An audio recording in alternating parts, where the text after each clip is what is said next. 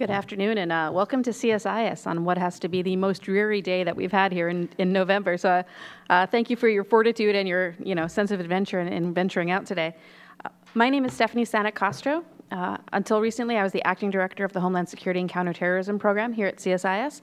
And I want to welcome you to our event today on achieving disaster resilience in U.S. communities. Hopefully, several of you have picked up some copies of the report that were available downstairs. If not, we can make them available to you on your way out or online at csis.org. Just rules of the road, if you wouldn't mind setting your personal devices to silent or stun, I would appreciate it. They do, in fact, disagree with our AV system here, so I would ask you to do that. So the issue of disaster resilience is one that we here at CSIS have taken a great interest in for the last few years. I know a number of you here today have attended some of our past events and discussions on the topic as part of our Disaster Resilience Series, generously sponsored by the Irene W. and C.B. Pennington Foundation of Baton Rouge. For any of you who are interested in the series, again, I refer you to the website csis.org for both videos and expert interviews. Over the last decade, we have witnessed the increased frequency and severity of natural disasters throughout the United States and around the world, the rising economic losses, the mounting costs of providing relief, with far-reaching consequences that range from loss of life, loss of property, psychological and economic damage. It's clear that merely throwing money at the problem in the aftermath, immediately after a disaster, constitutes a wildly insufficient approach. Rather, here at CSIS, we've been exploring how to approach this issue set from a different perspective, one that draws on the full spectrum of public and private sector stakeholders, that emphasizes risk mitigation, and puts into place key elements in advance of a disaster in order to strengthen community resilience. Today's event marks the completion of our most recent study of natural disasters and community and resilience. Before I talk about the report, our findings, and our recommendations, I'd like to briefly introduce our two guests who are seated on the dais to my right. I really could not have asked for two better, more knowledgeable, and visionary individuals to discuss the roles of public and private organizations, areas for potential reform, and the need for ongoing dialogue. I will introduce them briefly to you, and then summarize the report, and then turn the floor over to them. Speaking first after me would be Ms. Robin Barnes, who is the Executive Vice President and Chief Operating Officer of Greater New Orleans Incorporated, which is a regional economic development alliance serving the 10-parish region of Southeast Louisiana. Her organization pursues an aggressive agenda of business and product development, improving regional business conditions through policy, workforce, and research initiatives. Ms. Barnes was also a key advisor on the Hurricane Sandy Rebuilding Task Force and has been active in the philanthropic space for decades. Mr. Bob Ottenhoff is President and CEO of the Center for Disaster Philanthropy, a nonprofit organization located a scant block away from here, dedicated to transforming disaster given by increasing donor effectiveness throughout the life cycle of disasters through educational opportunities and strategic guidance. Bob is a veteran in philanthropy, nonprofit leadership, and entrepreneurship, having served at GuideStar, an industry leader in using data to help donors make better decisions and improve nonprofit practice, and he served at PBS for 9 years as Chief Operating Officer. I'll turn to these experts for their thoughts after I quickly summarize our CSIS report. The report presents 12 key findings and associated recommendations that have resulted from nearly 2 years of our research. Our study team conducted a near-exhaustive literature review and interviewed scores of subject matter experts in the public and private sectors. In August of last year, we released a white paper and a video that was narrated by former Senator and Chair of the Senate Homeland Security and Government Affairs Committee, Joe Lieberman, that teed up the issues we addressed in the report. In the interest of time, I'll refer you to the report, in particular the executive summary, wherein you'll find a table that maps and crosswalks the 12 key findings along with our recommendations. We have 5 categories of recommendations, and I'll just cover them briefly now. The first has to do with the Department of Homeland Security and FEMA. This category of recommendations talks about identifying and standardizing impact measurements for threat and hazard identification and risk assessments and after-action reports, and develops targets and performance metrics for key capabilities. We recommend the department should further involve stakeholders in developing those metrics and make available more data and analysis.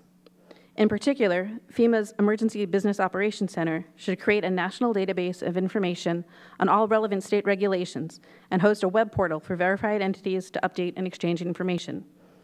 The second category of recommendation deals with federal executive branch agencies, and we argue that they should advocate for pre- and post-disaster mitigation grants to receive additional preparedness and response assistance funding. Excuse me as I'm, let me just grab some water real quick.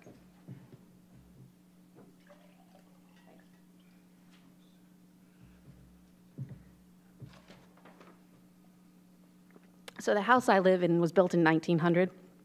Just so you know, radiator heat, completely drying, and then we come here to CSI. So I apologize for the frog in my throat. So we were talking a little bit about federal executive branch agencies and what they can do. In addition to talking about mitigation grants, we argue that they should create a framework for waivers for regulatory and other requirements. We can talk a little bit about that during the Q&A session in terms of what kinds of waivers they should grant. The third category of recommendation hinges on state and local governments and what they can do to help community resilience. For example, exploring available options to transfer risk to federal government, which really should be a welcome recommendation for state and local governments, and to prepare memorandums of understanding to improve flexibility in credentialing and, again, waivers.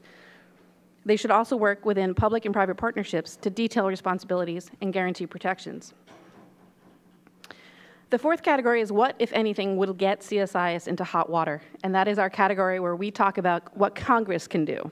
I am a former professional staff member on a congressional committee, and I know that if this crossed my desk, I'd kind of look askance, but hopefully CSIS can bring enough weight to this discussion for them to actually ask us about what we mean when we say Congress should pursue scalability of response and recovery assistance, evaluate programs critically, authorized FEMA pilot programs that have improved efficiency. Congress should also improve funding flexibility of the Substance Abuse and Mental Health Services Administration, continue to explore ways to improve insurance and reinsurance mechanisms, limit availability of assistance to all uninsured infrastructure within special flood hazard areas, and re-examine thresholds for private sector liability. Our fifth and final category of recommendations deals with public-private partnerships and continuing research and development efforts on exploiting crowdsourced data for better situational awareness, examining other methods of mitigation promotion, such as incentivizing continuity of operations planning with low-interest loans, exploring public-private efforts to identify, plan, implement longer-term risk and vulnerability reduction strategies, and really take a look at accounting for all potential community impacts, such as health. In summary, our study addresses the lack of standard, quantifiable readiness and performance metrics, the lack of a clear framework for waiving regulatory and other requirements, the need for more flexibility in waiver and credentialing policies for essential response missions, and the need for more cost avoidance and additional communication between public and private sector entities.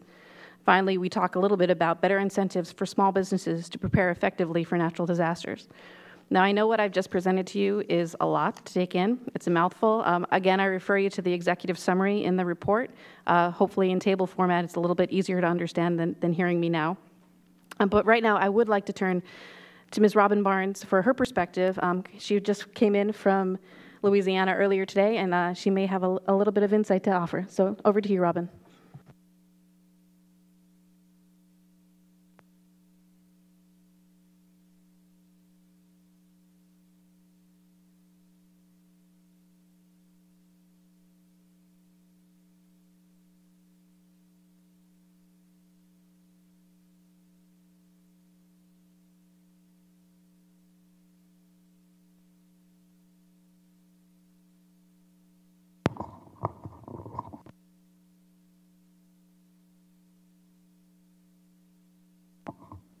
Yep.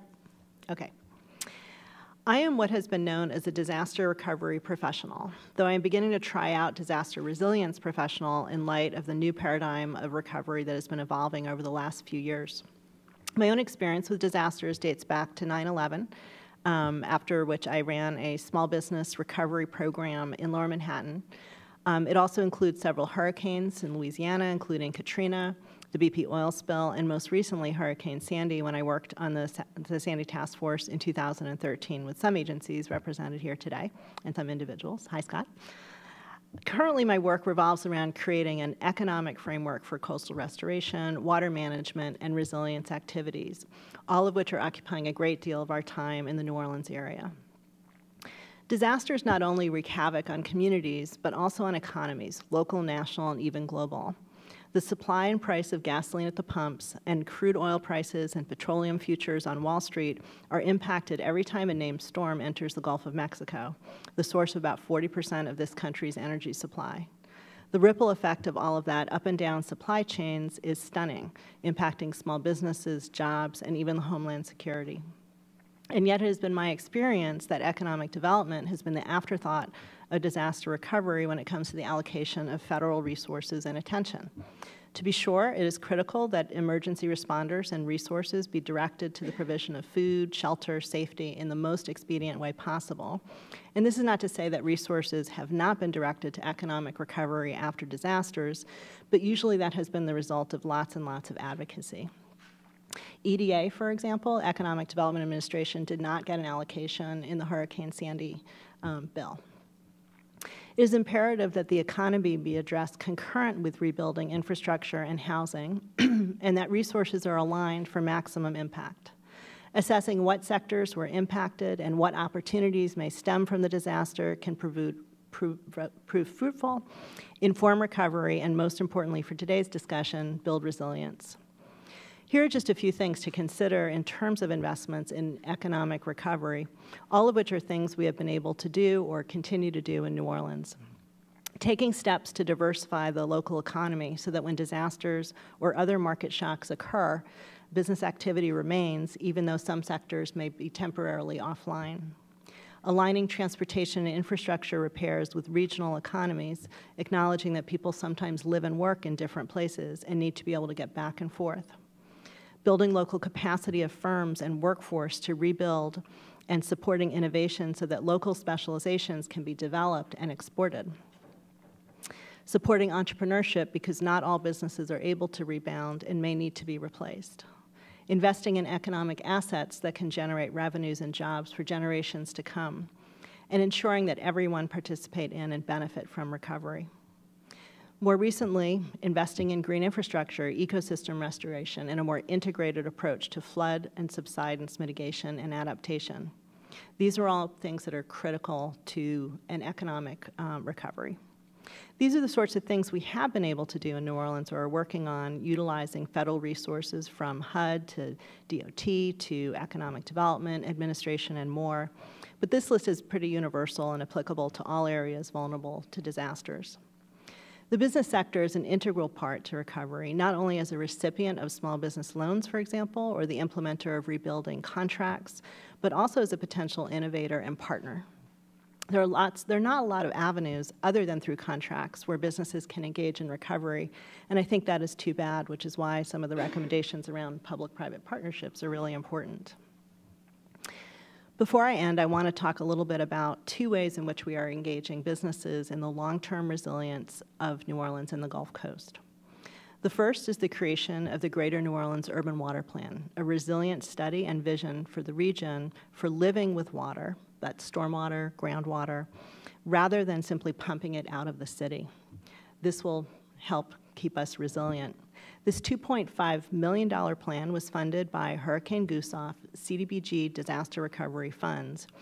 Our state had the foresight to think about resilience back in 2008 after Hurricane Gustav and set up a $10 million community resilience fund from which we were able to develop this plan. But instead of engaging only scientists and researchers, we procured a team of Dutch and American water industry leaders, including engineers, architects and designers, urban planners, landscape architects, along with the research institutions and other experts, so that the plan would be relevant in both theory and practice. Of note, we documented the economic benefits of implementing this plan. A conservative investment of $6.2 billion would have benefits and impacts totaling more than $20 billion in reductions of damage from flooding and subsidence, increased property value, lower flood insurance premiums, and job creation. Sounds like a good investment. The next example is the Louisiana Coastal Master Plan, a $50 billion plan for achieving real land gain over the next 50 years along our coast. This plan has been legislated, and a portion of the funding will come from the Restore Act, thanks to Senator Mary Landrieu and the rest of our terrific federal delegation, as well as delegations from around the country that supported this. Because the voice of the private sector has been absent in advocacy for coastal restoration in Louisiana, we created the Coalition for Coastal Resilience and Economy, which consists of business leaders, bankers, lawyers, CEOs of manufacturing companies, and other business leaders who insist that coastal restoration is economic development and must occur in order to protect our economy. Moreover, it can provide great economic opportunity as well. My friend Dale Morris from the Dutch Embassy is here. He's the one who told me about how when government can partner with academia and private sector, innovation can be born. In the Netherlands, they generate at least 4% of their GDP from water management, including exporting services and technology. And who wouldn't want a little bit of that? Thanks. Thanks, Robin. Bob?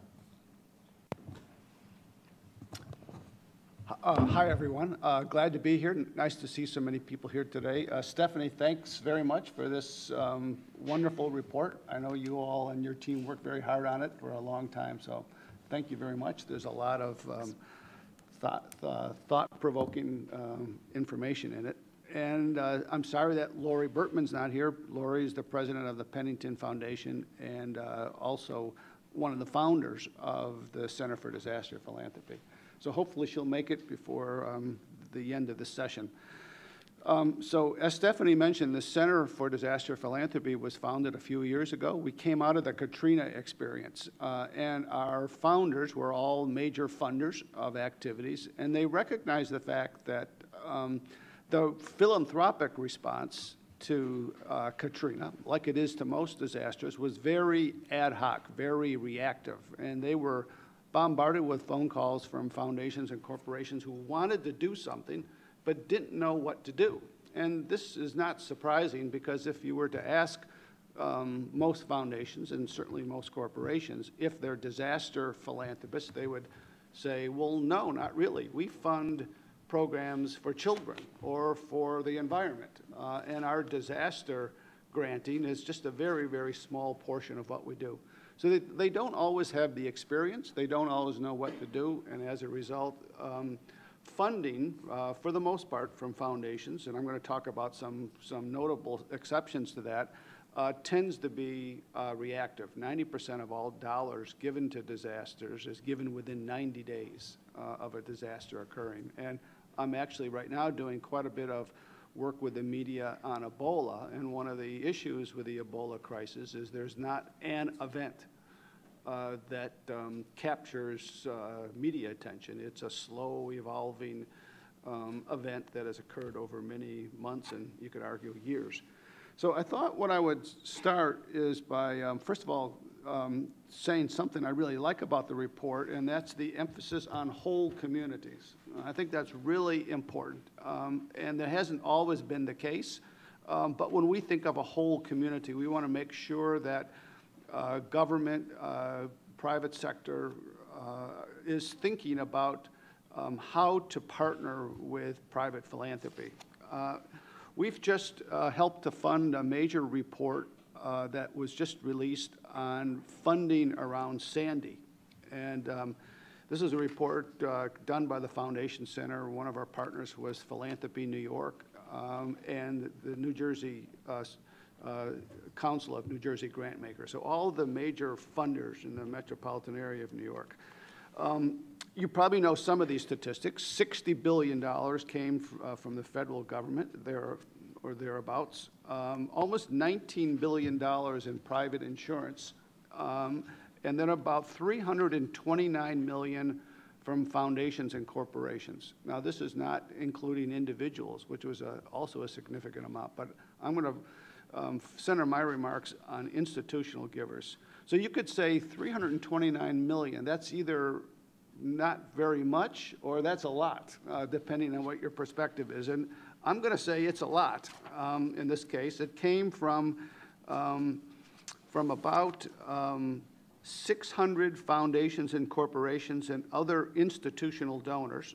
And to me, the point I want to emphasize here is where did it go? With $60 billion coming from the federal government, with nearly $19 billion coming from insurance. What could foundations do? And what foundations like to do, corporate foundations as well, is find the gaps, find the areas that aren't being funded by others. And in this case, of that $300+ million, about 65% of it went to human service organizations. So these are the humanitarian needs of vulnerable populations. I think a statistic I remember is 50% of all public housing is located in a floodplain in the New York City area. So vulnerable populations covers a lot of folks. And another 10% went, and you'll be glad to hear this, Robin, went to economic and community development organizations. And you probably had your hand in spending some of that money. And then 5% went to federated organizations. So that's an interesting data point for us to be thinking about as we consider this whole issue of private philanthropy. I wanted to also mention an article that just happened today in the Washington Post, and this is about, it's entitled, "In Ebola Fight, Private Foundations Provide Critical Financial Aid." And it's centered on the Center for Disease Control and Prevention, which has a foundation, the CDC Foundation. And it recently received millions of dollars in contributions from, well-known contributions from Mark Zuckerberg and his wife, from Microsoft founders Bill Gates, and from Paul Allen. Within hours of receiving the money, the organization was authorized for staff to make repairs to equipment that was necessary to provide assistance. And within the week, it was able to order, paid for, and ship to the region about 200 additional pickup trucks and four-wheel drive cars worth $5 million. The unpredictable, and here's a quote, Stephanie, that should have been in your report. "The unpredictable nature of the Ebola virus has made the government's partnerships with private donors critically important in the crisis response. Working outside the politically charged federal appropriations process and the sometimes sluggish bureaucracy, foundations and private individuals have been able to offer much-needed relief for those on the front lines." One of the workers said the unexpected needs, big and small, came up nearly every day. Motorcycles to deliver supplies through narrow roads, baby formula, data entry staffers. There would not have been an obvious second way to do it without foundation support. And then finally, this quote from Paul Allen's foundation: "Hours, literally hours, after their question, we were able to respond." One of the first organizations to donate money was the Paul Allen Foundation. In the case of this humanitarian crisis, we knew how important it was to get the money out quickly.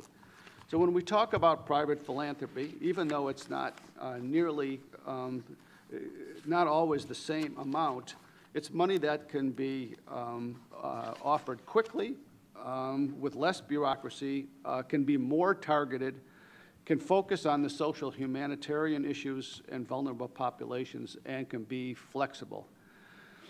So that's first thing I just wanted to mention about thinking about the role, sometimes not major amounts of money, but the role that private philanthropy can play in this whole community. A second part that we also liked about the report and like about this thought of whole community is how the executive branch and private philanthropy have made considerable strides in their ability to work together in the intervening 9 years since Katrina. A couple of examples that we have noted is the growing and expanding relationship between FEMA, HUD, Homeland Security, and other executive branch offices and private philanthropy. The creation of the National Business Emergency Operations Center, the creation of the FEMA Private Sector Division, in 2007, and the creation of the Center for International Disaster Information.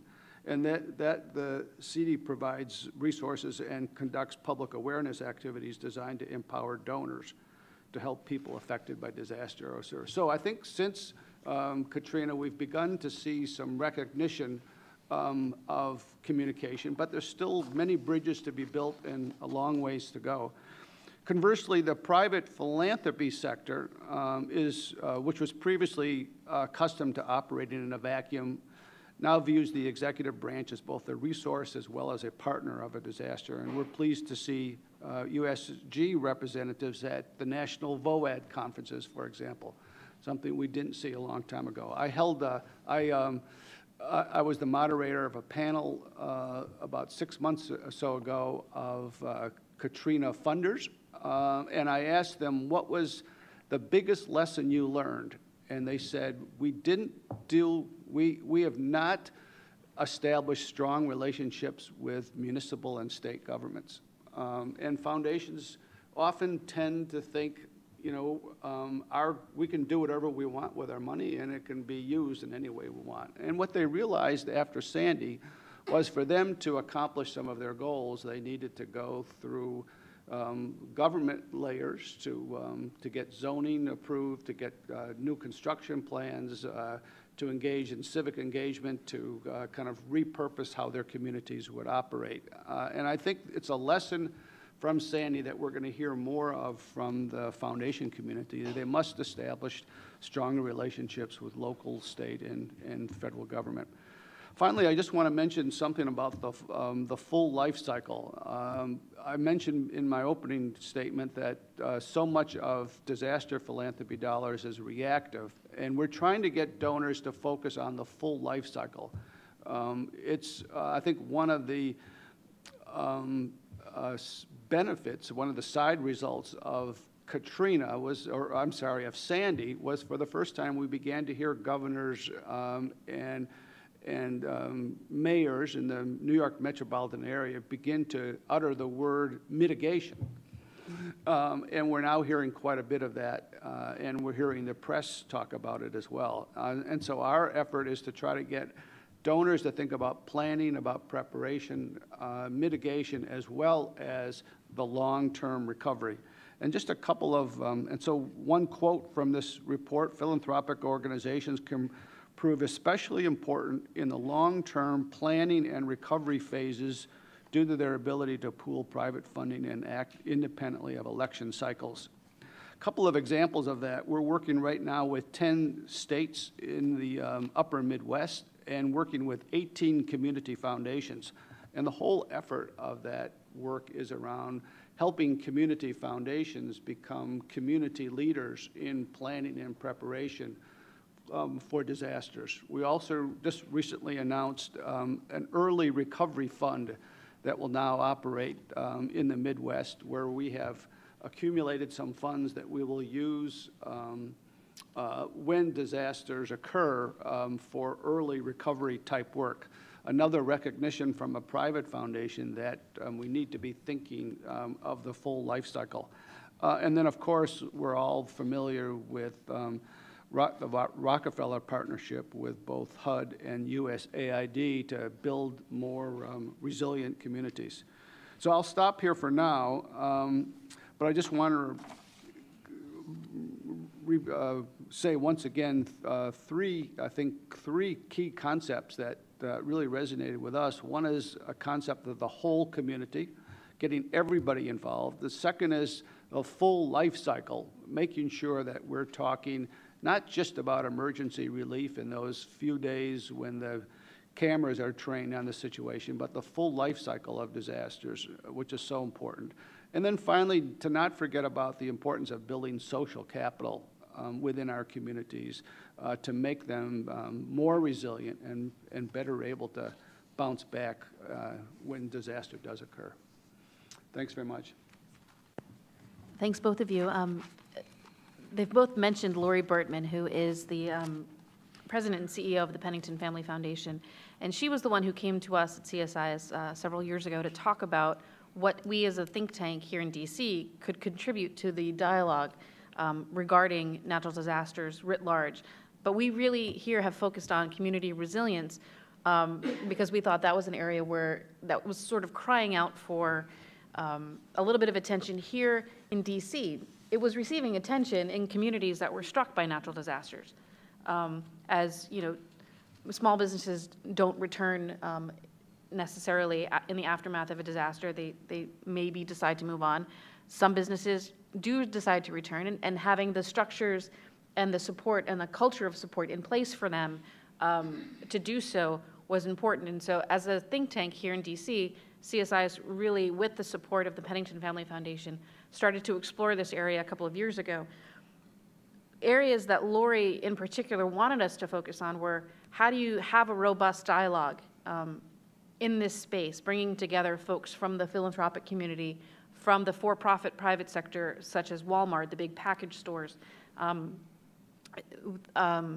which means something different in Massachusetts now that I think about it, not that kind of package store, but not one that sells alcohol, but big package stores, the think tank, the nonprofit community, the public element of this all with DHS, with FEMA then falling under DHS in the last decade or so.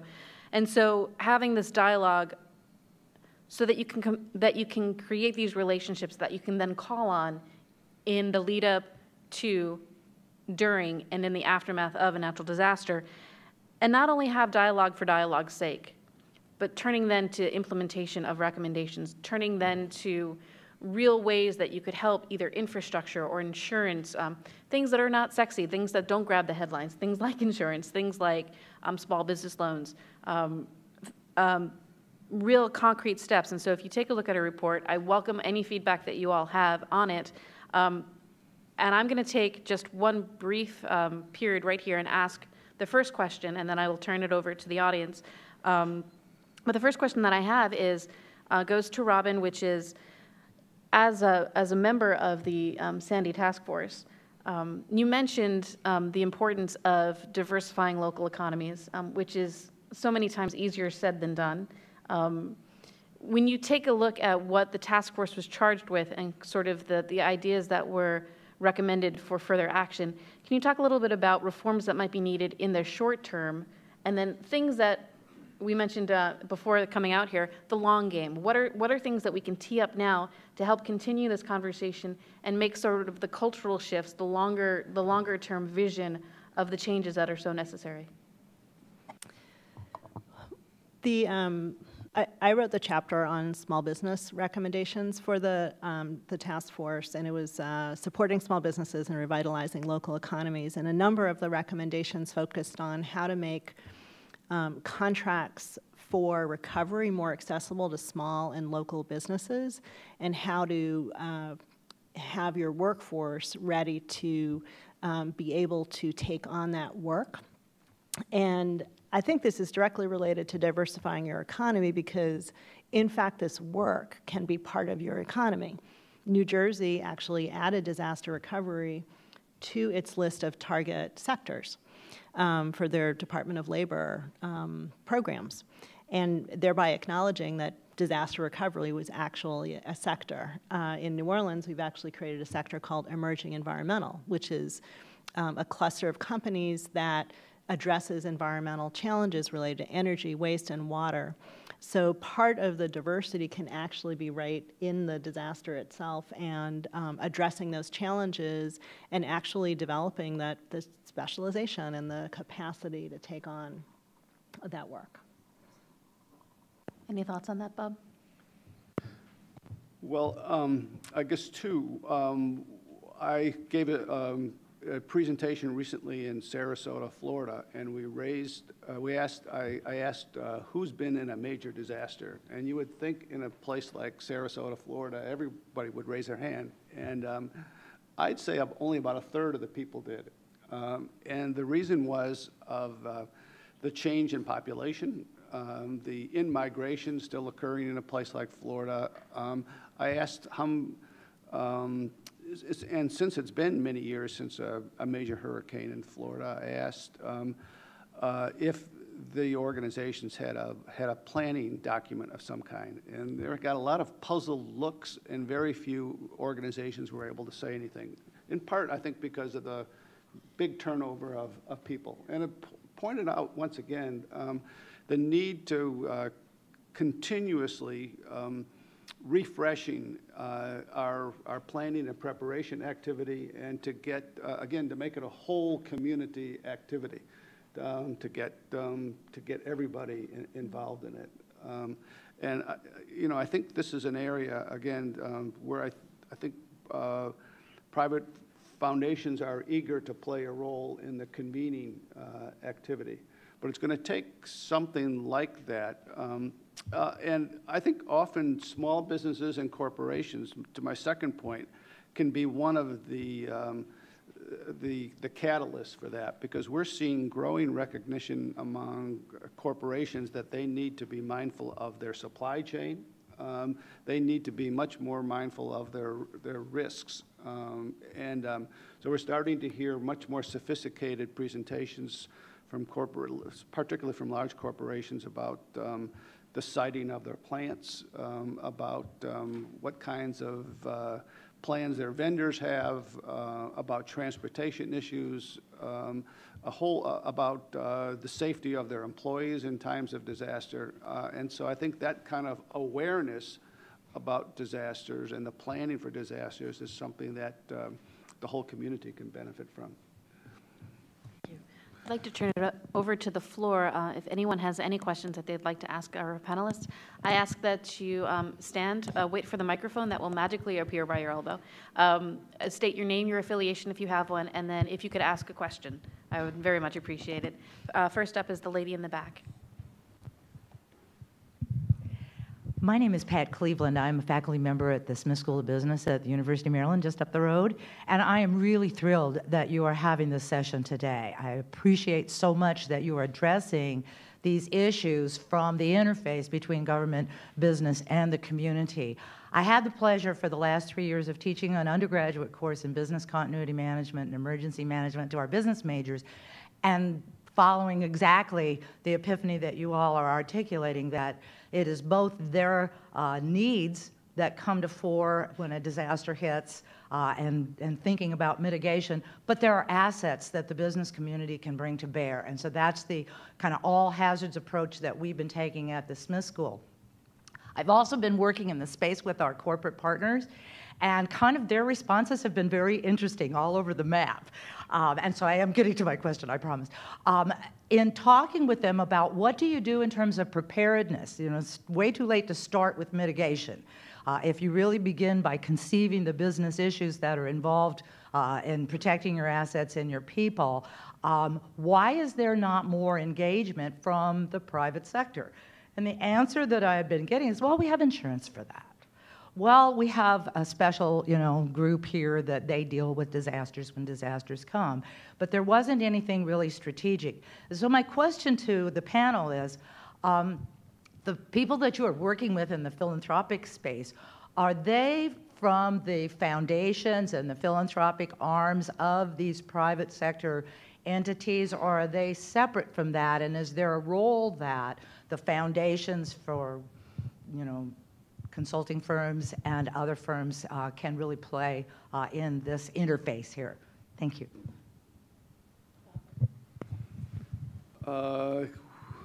Tough question to answer in terms of where they're coming from. I think there's this is a gross generalization, but most corporate foundation money tends, again, to be short-term in perspective. And it's driven by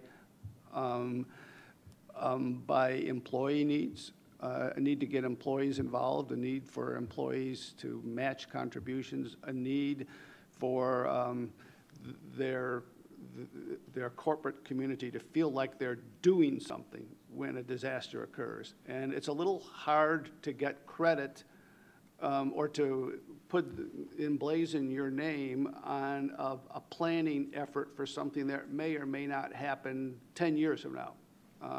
So that's, I think, part of the challenge of this. As I mentioned, we find our best opportunities for partnership are with the risk assessment organizations, those who have to think about continuity, those who have to think about what does our business do if there is a disaster. So I think you have to kind of segment it a little bit and find your partners for different types of activities. I've actually seen a lot of progress, probably going back to since 9/11, which I don't really know why, but for some reason it seemed to put small businesses on the map in terms of philanthropy and focus. And I think a lot of that has to do with small businesses now been documented to employing, I can't remember, 60% of low-wage workers in the country. I don't know what the exact percentage is, but it's pretty significant. And so on the one hand, there's sort of the government support through SBA, the Small Business Development Centers, which now actually do have a lot of business continuity programs. But also there are some large-scale initiatives with Goldman Sachs 10,000 Small Businesses, JP Morgan Chase has a focus on small businesses. So I think and that is very much, you know, from my perspective, a good business model for them because that's about protecting also their own interests. So I think that's kind of when it starts to work, is when you sort of have companies sort of seeing that by protecting their own interests, there's a gain. And small businesses are critical to their supply chain. Thank you. There's a gentleman in the back, please. I'm Bob Hershey. I'm a consultant. Are you able to use the internet to get people together and get the funding together and get agreements on these projects? Bob? I'm not sure I understood what you were. Can you hold meetings online? Can we? Sure. Are you speaking about during disasters or? Oh, in preparation. Sometimes that works. I think the effort usually is to start off with in-person meetings to try to build rapport, build a relationship. I think over time, once those bonds have been created, using media, multimedia becomes a more effective tool.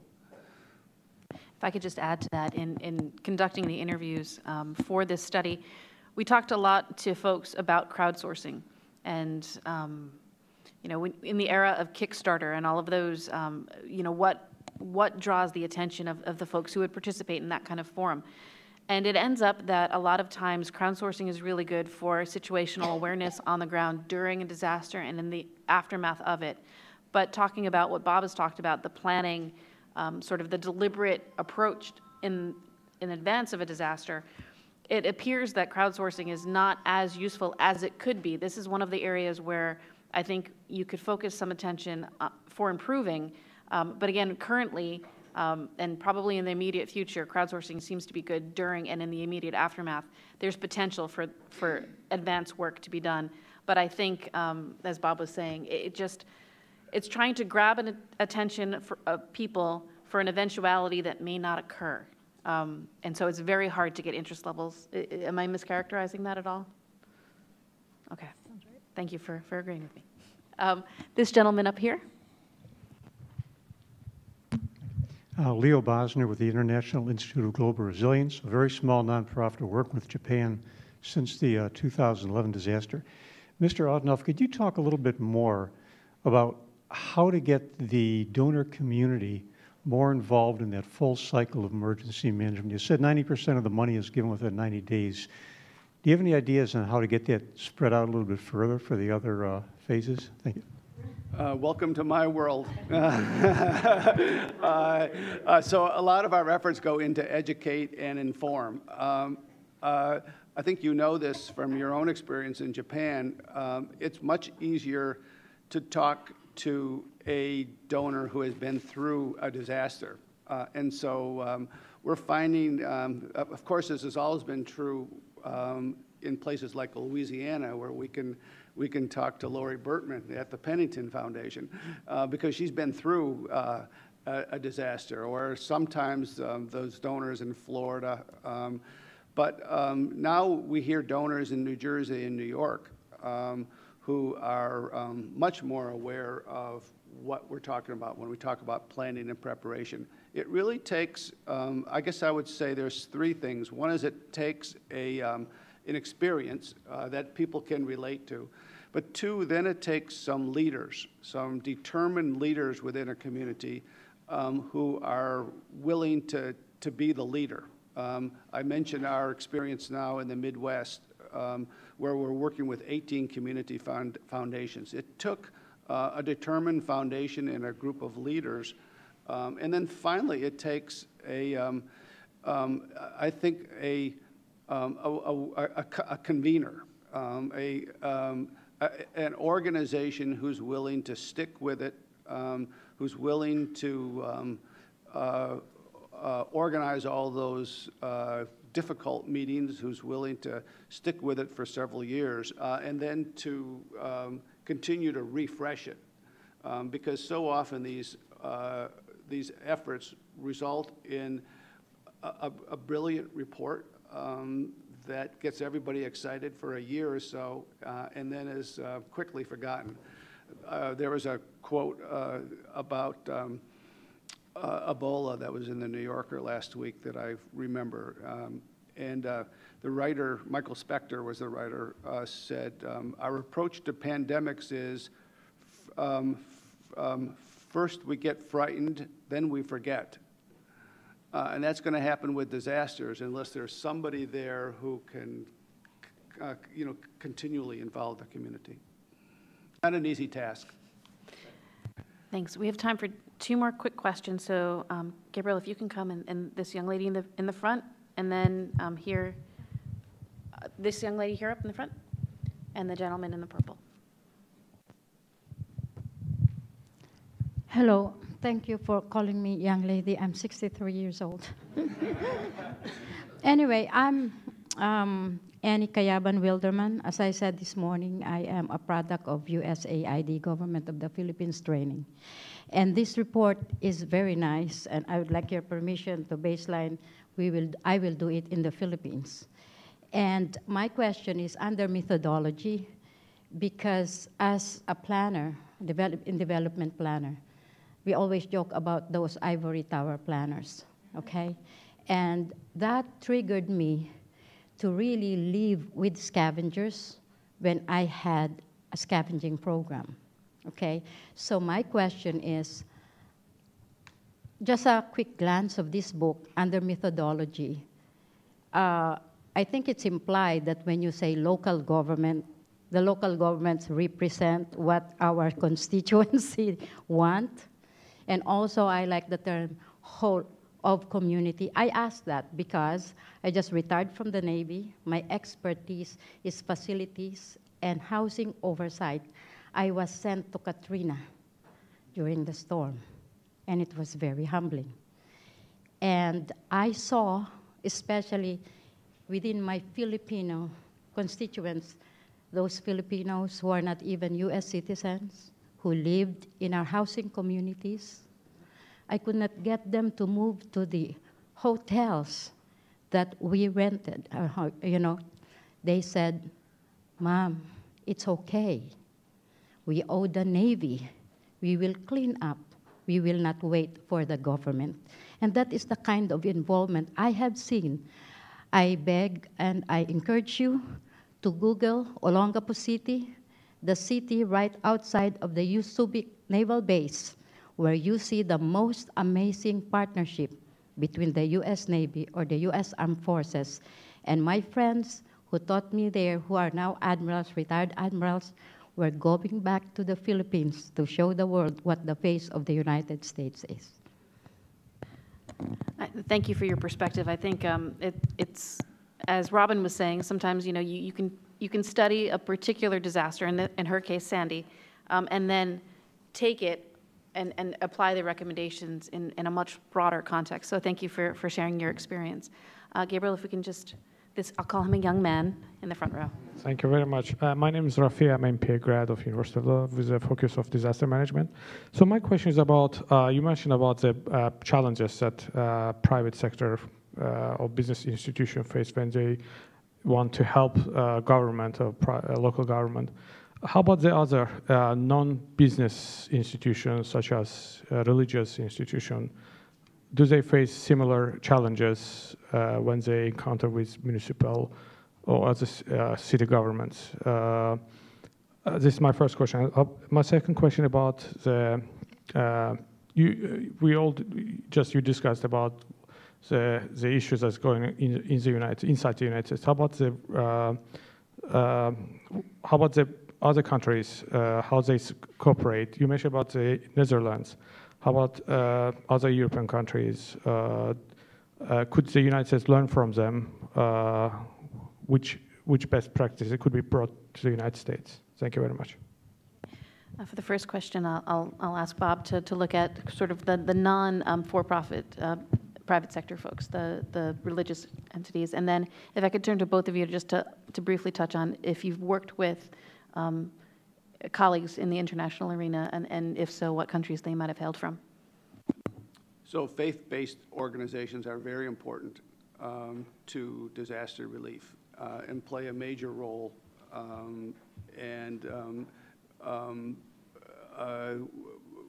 You know, our country really couldn't do without the role of faith-based organizations in the immediate disaster relief.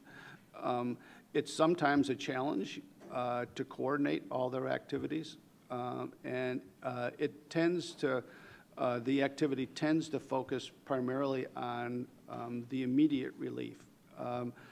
What I think we need to do in partnership with government is find more intentional approaches that covers, as we've been talking about planning and preparation, and then find organizations who have the resources for the long term of the recovery rebuilding. And I think that's an area where we still need more work. There's still more work that needs to be done in a public-private partnership. And the international piece? Well, on the international piece, we certainly see a role of private philanthropy. Not as much as we see domestically, although we're seeing on Ebola, for example, there's been over $350 million donated in just the last few weeks by some of those major philanthropists like Gates and Paul Allen and Zuckerberg and now Google. So it does happen, but it tends to be a little less. There's certainly the large NGOs who play a very important role, and in some ways are more organized to do the full life cycle of disasters. So you're seeing more activity in planning, more activity in recovery, sometimes than you even see here domestically. And of course, government plays such a huge role on the international front and multinational corporations, organizations. I was actually going to also comment on the large NGOs that I know after Hurricane Katrina, a lot of the NGOs that focused on refugees and relocation and a whole host of issues overseas actually came to New Orleans because some of those things were playing out in New Orleans. But in terms of, I think sort of the sharing is very ad hoc. From what I can tell, you know, we've had lots of delegations. I have not been a part of them from New Orleans that have gone to Haiti, that have gone to Japan. It sort of depends on, you know, somebody's doing the inviting, it's a university or something like that. And so there's been sharing. I don't know that it's been formalized in any way. Well, thank you. Before I thank the panelists, I would like to call everyone's attention to a mentor of the Homeland Security and Counterterrorism Program at CSI. As we've mentioned her earlier, I said that she was the president and CEO of the Pennington Family Foundation. Bob mentioned that she was a co-founder of his organization, the Center for Disaster Philanthropy. And I believe she is probably one of the foremost experts that I've met and even heard about in this field of talking about disaster giving. So Ms. Lori Burtman has joined us. True to form with our natural disaster series, her participation was delayed by weather. And so, Lori, thank you so much for your leadership, for your encouragement, and for really encouraging us here at CSIS to take a fresh set of eyes to this space, and for being such a great supporter of our organization. So, Ms. Lori Burtman, and please join us in thanking our panelists. And thank you all for joining us on such a dreary day. Have a good one.